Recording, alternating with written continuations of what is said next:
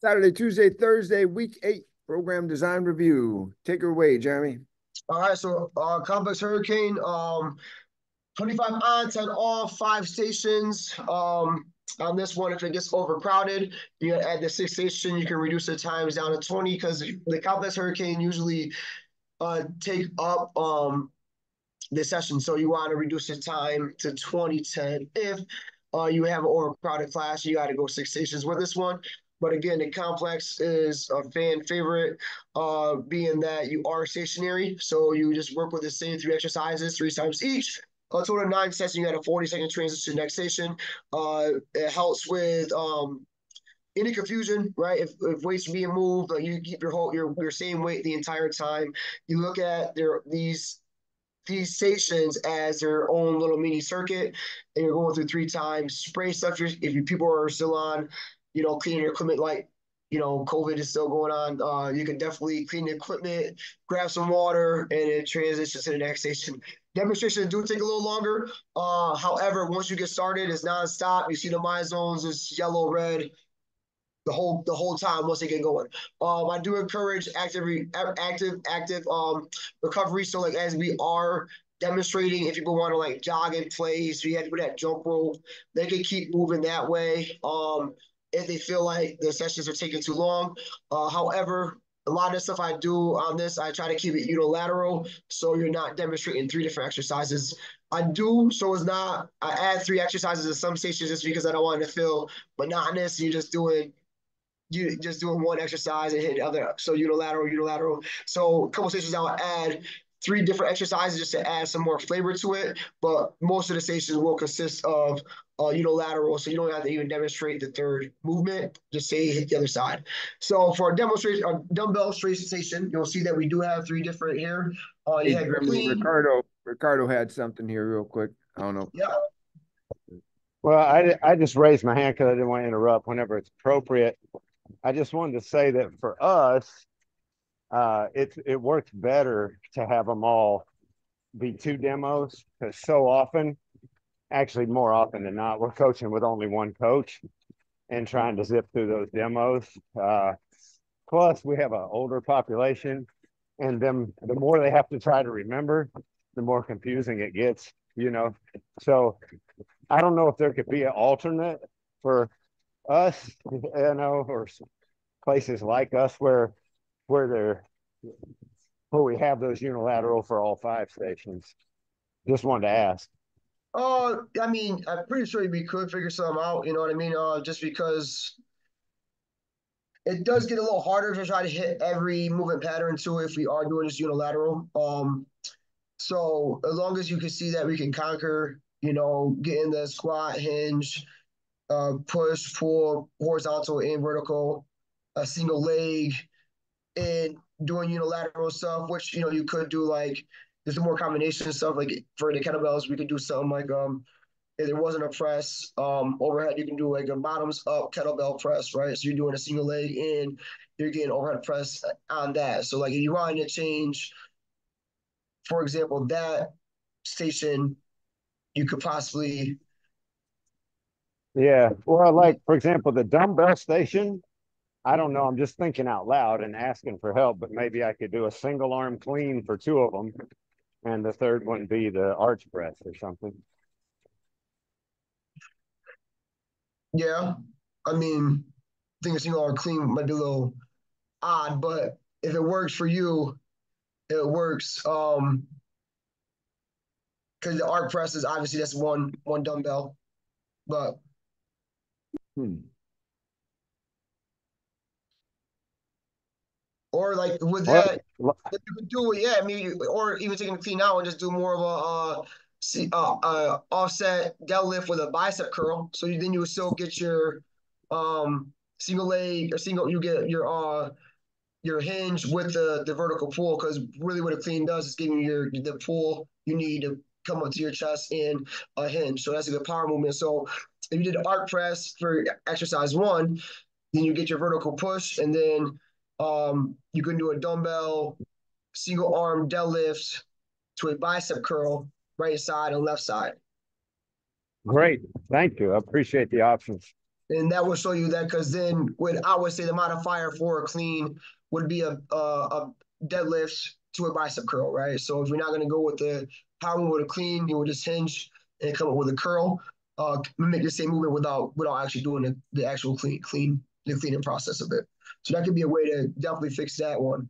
So yeah, with the clean, good power movement, it is going to be generated from the hips. So you want to do more of a drive your hip hinge, so you're bending back and coming up with the dumbbells, neutral grip up to the shoulders, and back down. Now, if that is aggressive, then you will focus on just doing like an RDL, bringing your hands down to the knees, shins area, and then coming up with a bicep curl, full hip extension before you get the curl though. Come up, finish the movement, and hit the bicep curl for that. The arc press, um, uh, go heavy with the weight. So you're just going to go shoulder to shoulder for that 25 seconds. And if there are issues with the shoulders, you can do a cross body diagonal chop with a dumbbell, going from hip to shoulder, still crossing the body so you're not focused on one side within that 25 seconds. But yeah, definitely challenge weight on that, because you can go heavier with it if the shoulders allow you to. Dumbbell, squat thrust, there's several levels to this one. You're gonna keep your feet back. As you come up, you're gonna hop your feet on the outside of the dumbbells, and you're gonna bring the dumbbells up with you. So you can do it, you can walk it out, come up with a squat. You can leave the dumbbells on the ground if there's gonna be too much stress on your back.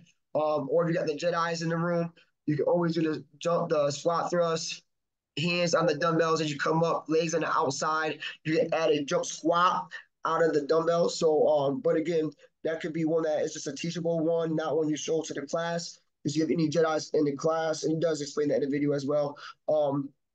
That they can add a little hop with the dumbbells in their hands, but you do want to make sure the feet come on the outside of the dumbbells on that one. To the power band stations, keeping the power bands because you'll want to like interchange equipment, squat with a press. There's another one you can challenge pace, resistance by having to walk further away. You could just squat, press up, right? Or if they want to add more power, more explosion, add a plyo to it, they can kind of similar to what we're doing this week with a jump squat with a row. They can jump, and as they come up, they can press out that squat. So you can add more to intensify that one. And again, it wouldn't help get the heart rate up, because I know people want the myzone point, so that could be a way to get their heart rate up.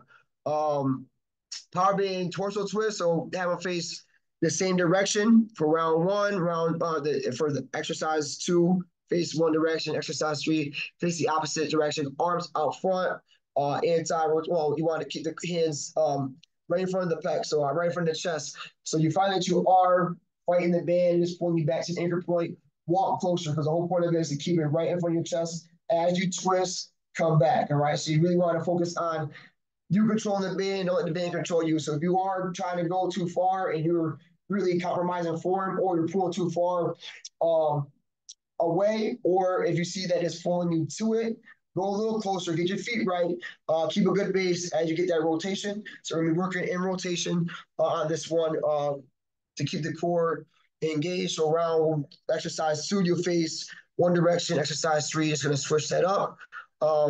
Good for like baseball players, golf players, working the transverse region of your core. This will conquer, although we're standing up, but this will conquer our horizontal push. So instead of us doing like a push up or a chest press, kind of save the shoulders on this, go a little lighter weight. You're going to get a single leg balance. As you get the halo, work your shoulder mobility overhead, come over here, and you want to get fully extend. So nothing too crazy. So if you have to like jerk it, I want people should come out and be able to focus on fully extend the kettlebell out, come back in control, halo, the opposite side, walk it out while they have the single leg balance and get that push. So really focus on still getting a push, full extended, controlling the weight, don't let the weight control you. So don't go too heavy with the kettlebells on that one. If the balance is an issue, always touch your toe down the ground. 80-20 rule, put 80% of your weight on that leg that is down. Then you got the wood chop. So wood chop, we'll get the hinge, more of a swing. Now, Ricardo, for this one, you can just do, even if you want to do like a 3-point row, a kettlebell 3-point row on the right and on the left, just because we are conquering our hinge with the clean already.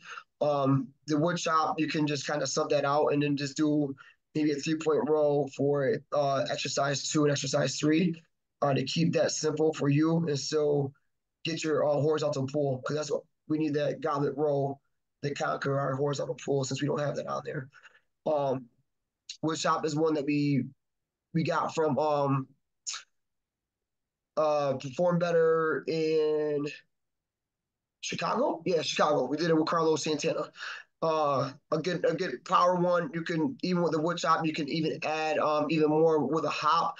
Again, nothing too crazy, nothing heavy, because it could be a lot in the back. So again, focus on weight control, mind muscle connection, keeping the core engaged as you bring the kettlebell under your legs and it coming above the head. So getting the hinge on there too. Goblet row, just trying to keep it simple. You're working with one kettlebell, and really for all these movements, you could probably stick with, the goblet row can probably go heavier. You can go heavier with that. But again, it will be grip strength, because it is a lot harder to hold a kettlebell by the head as you, or the actual bell part as you roll it up. So you're going to be really working on grip strength. You're going to feel the tension in your lat, your chest as you come up with that row. Drive the elbows tight to the torso. So hitting the horizontal pull on this. So again, if you want to focus on this unilateral stuff, you can definitely throw a 3-point roll there to avoid having 3 different exercises in that movement. And that's the kettlebell area. And so then we're going to go to the bar. So back to the bar, we got the square bands up there. So work with that. Split stance or feet square. So you're not thinking about having to switch your feet up halfway through on that last round. Elbows high, you want to come above the head. The further you are up on the band, more you're going to get on it. Okay, elbows are in, not flared out. You want to keep them in. As a coach, I'll even bring my hands on their elbow like so to really show that they're really extending and bending, because you'll see a lot of times people might actually move their shoulders to get the band going, which you really want to focus on bending and extending at the elbow joint as you come overhead. If that's too much on the shoulders, just face the wall and stick with a classic tricep pull down. If you're doing a pull down, you always pull away. You'll feel even more engagement on that one. Get the mid head going on that one, Travis. The high to low pulls, another one to get the heart rate up. Cardio, so you're gonna go across body, get core speed. So challenge pace on this one. Another one I really like to see, arms straighter. So you really engage in the core as you come through, not chopping it, trying to keep your arms straight. As you go shoulder to hip, getting the feet going as well. So you're gonna get the little scissor motion as you come from shoulder down to hip, cross that body. So exercise 2, face one way. Exercise 3, face the opposite way. If they're not working with a hop, they can simply just walk that out. If it is too much for your arm straight, by all means, bend the elbow, go shoulder to hips as you cross it, as you face laterally with that. And into the sandbag surge rams, pull over leg raise. We're gonna get a core on this one, a vertical pull. It'd be on the back. So on this, get the pull over, working the lats. You want to end right above the chest on a pull over, not going down to the waist. So as you come up, end above the chest, engage the lats, work the pecs as well as you get that pull over motion. If that is issue with the shoulders, real talk, honestly, like you're gonna do a leg raise and then go into a scapular floor slide. Because again, if they lack that certain mobility, probably coming overhead is not the best to pull. So even they can still incorporate the core by doing a leg raise, come back down and just do a scapular floor slide. On that to work the shoulders if they're not gonna have, if they have issues pulling the weight over their head. Then you have a single leg squat. So working with single leg here, weight in the heel. So you want to come on the outside of the leg that's down. So if your left leg is down, you want to come on the outside with that bag so you can get full range of motion and really focus on sitting the weight in the heel, not bending at the waist. A lot of times when you see people do this, you see them bending more than they're squatting. So you want to make sure they are squatting down, weight in the heels. You will feel the activation of glutes and quad if done correctly. And they can always hit a V stance or put the toe down the ground, but still make sure they are squatting. So they'll do a left leg, right leg, left leg. And if you are doing a fixation, if you have to get to a fixation, we have your reverse lunge with a twist, and you have a side plank, side crunch, right, left, to switch those. Both those can be done from your foot on your foot, your knee, or an elevated surface. As you do that, way you progress it. You have light dumbbells around. You can add a light dumbbell to incorporate that side plank, side crunch. And then for the finisher, Finisher. Legs and legs booty. and booty. Legs and booty. So getting the legs working. 3 pause, staying low with the split squat, switch it. Reverse crossover lunge with a jump, and you have your 1.5 jump squats. You go all the way down, halfway, all the way down, all the way up. So you want to stay low, all the way, halfway, all the way. So a little pause. So you're not coming fully extended on that second squat. So you're gonna go all the way down, halfway, all the way down, and then come back up and add more hop out that one. Whole bunch of songs you can play on this one. Booty Booty by Bubba Sparks. You have see if you can do Sir Mix-a-Lot. That one is I I like big butts. That's a use, fun one. I use that one a lot. Yeah, that's a fun one. I set up That for song is still one of the best told stories of all times at Columbia City. Sir Mix-a-Lot.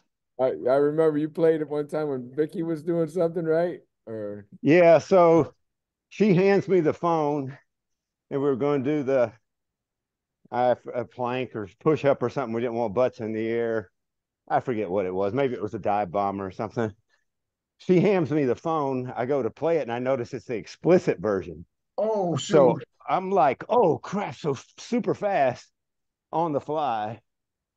I look up the non-explicit version and get it ready to play, totally forgetting about the entry where they're talking, look at that butt. And so I real quick and I cue it up and I press play. And right on time, I press the button and it says, look at that butt. It's just out there. She looks like a total prostitute, Oh and gosh. she, and she just melts into the floor. And the women are all turning around looking at me. And 2 of the church ladies said, we're going to pray for you, Ricardo. Oh shit. that's funny. That's Well, Kristen's still hosting. I just have to hop onto this other 11:30 meeting, but you guys can still go. But Jeremy, thank you for today. I do appreciate yes, sir. I'll do another one. Bootylicious Destiny Child is a good one too that we play for like legs and booties. So You'll have to share if there's a